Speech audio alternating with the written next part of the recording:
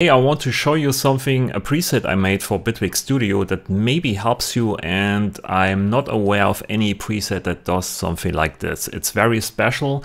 It's not something you need all the time, but it's hopefully useful. Okay, so I show you this here in Bitwig. This is how it's called. It's a compressor analyzer. Okay, so we can load here this preset. And you don't need any external VST devices or anything like this. It's completely Bitwig based. So here we have a compressor analyzer, and this patch here generates more or less a signal that we send through a compressor, and then we can test out what this compressor is actually doing to the signal. So here we have an AD envelope that generates kind of a ramp signal. As you can see here, it just goes up for 1 second. Yeah, it's exactly 1 second. Using this curves module here, generating more or less like an audio signal with a very drastic increase of volume and a very drastic going down in volume. So this is basically our peak or our spike, audio spike, that we want to see how the compressor reacts to that, right? And then we have down here a frequency, so we can change the frequency to anything we like.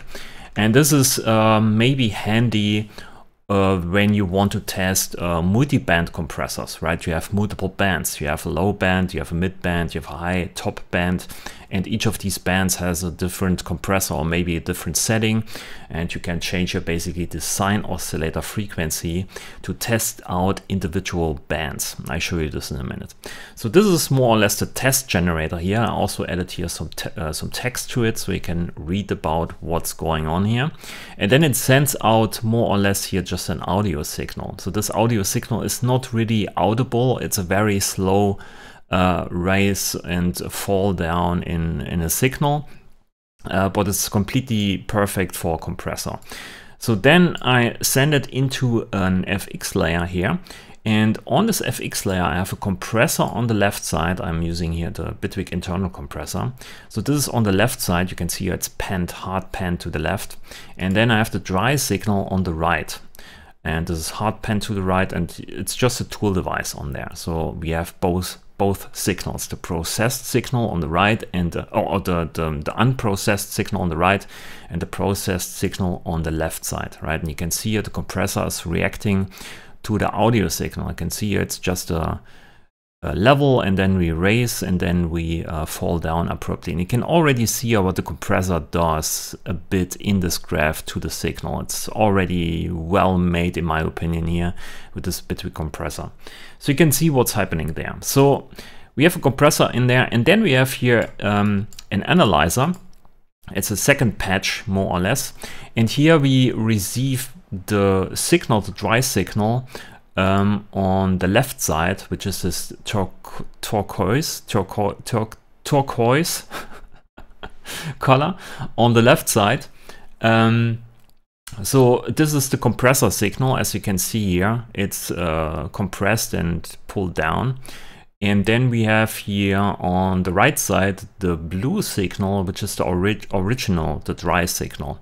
And it's not really clear how it looks like here because the follower is maybe a bit too fast.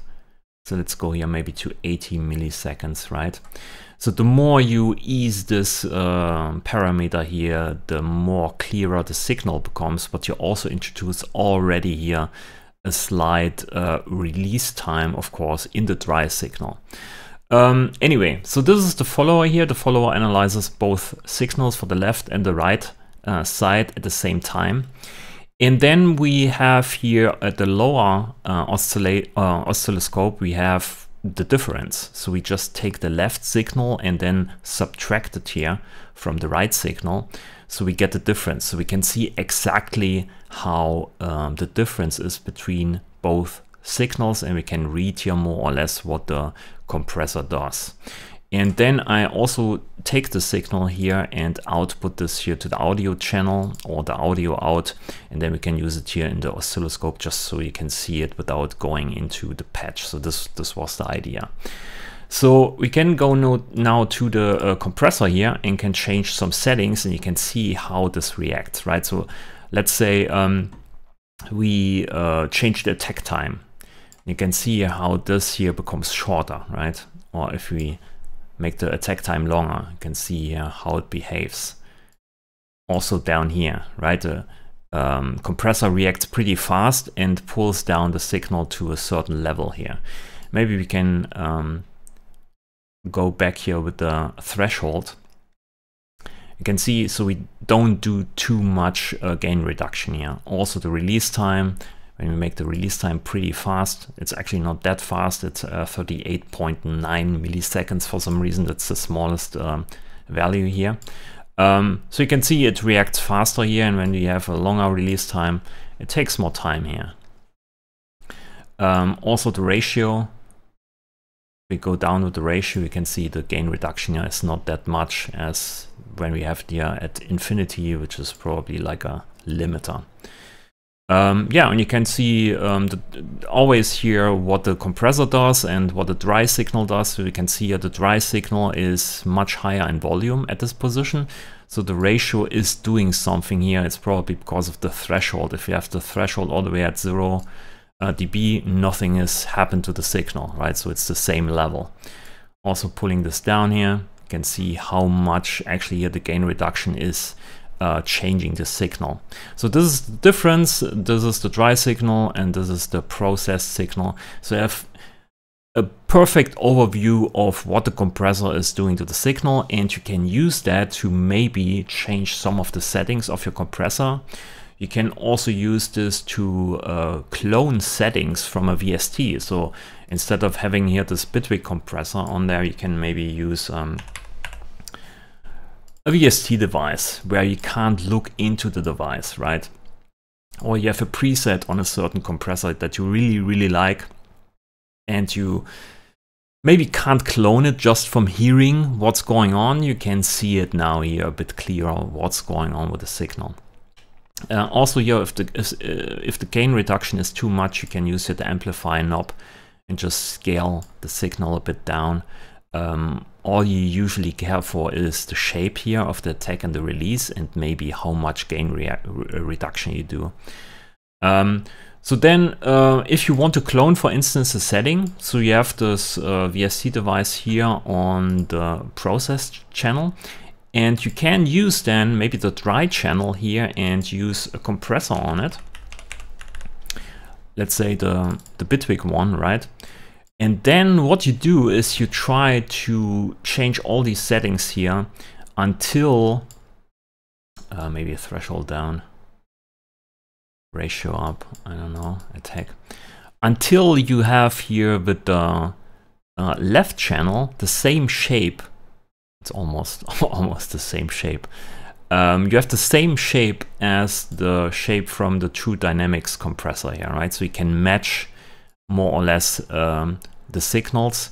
And what you want to see here is basically that you have no signal in the middle, so no difference. You want to have both compressors line up, and then you cloned perfectly the compressor setting from the VST to Bitwig Studio.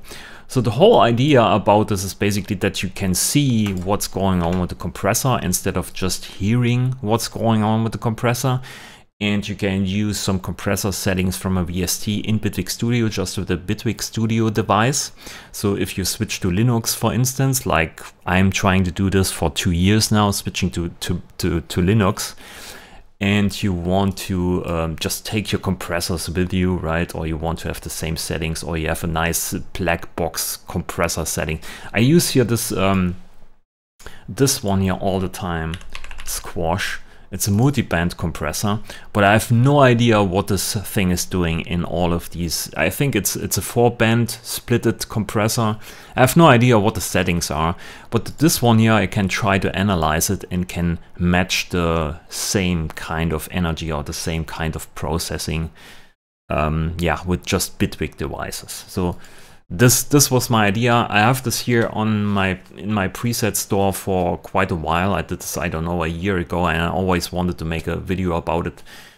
This is the video. I put this also completely for free on my Bitwig preset GitHub library, so you can just download this. It's a very simple patch. Maybe you can make some better choices here and there. Maybe you can make it better. Send the presets to me. I'm open for everything. So this is the compressor analyzer. You can find it on my GitHub. I hope it helps you to analyze some VST devices, some presets, and just clone some stuff. I did something like this for some compressors, and it works nicely. I know there are some VST devices out there from other YouTubers that do something like this, a bit more precise, a bit better probably, because here it's just Bitwig. You have a lot of oversampling and all the graphs are not really, 100%, but you get a feel, you get a sense of what the compressor is actually doing in the background. Okay, that's it. Enough talk. Thanks for watching. Let me know what you think. Leave a thumbs up and also maybe a subscription and whatever else you want to do.